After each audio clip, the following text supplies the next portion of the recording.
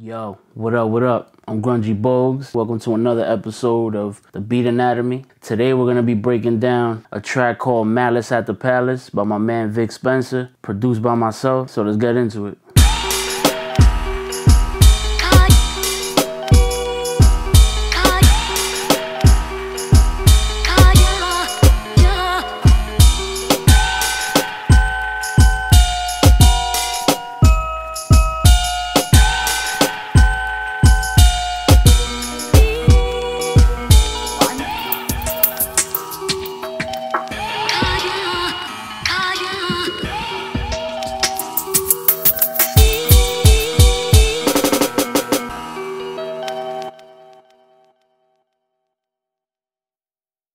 So this right here, this is the original sample. I'm not gonna tell y'all the name, you feel me? I'm gonna just play it.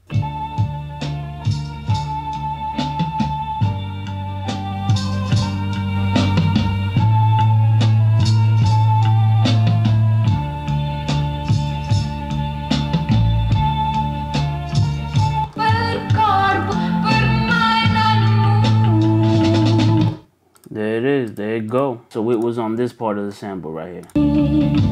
Kini baru tahu hatimu yang palsu, aku jadi korban permainanmu. Woo!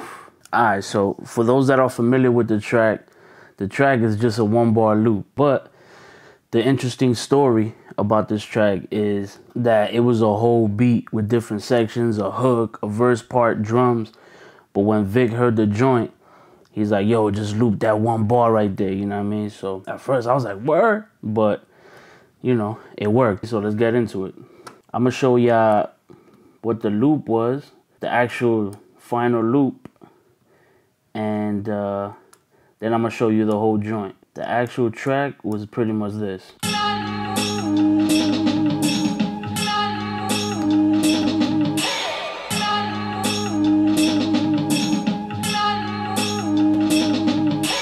Boom, so pretty much that's all it was, you feel me? Which was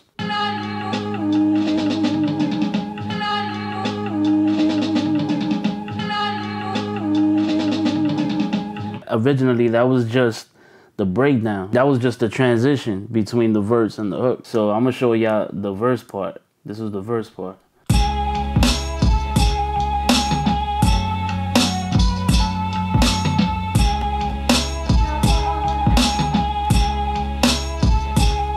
I mean, that was the verse part, and then this was the hook.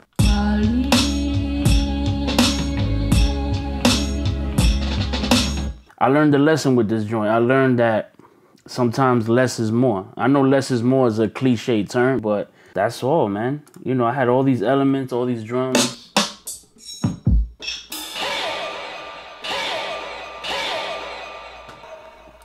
But at the end of the day, we just kept a simple one-bar loop.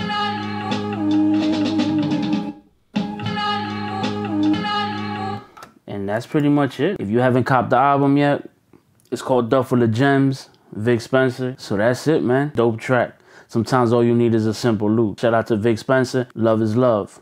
Peace. I'm laughing at my own attributes. You gotta be doing something if they wanna blast at you. For the grace of God, niggas, how you trap.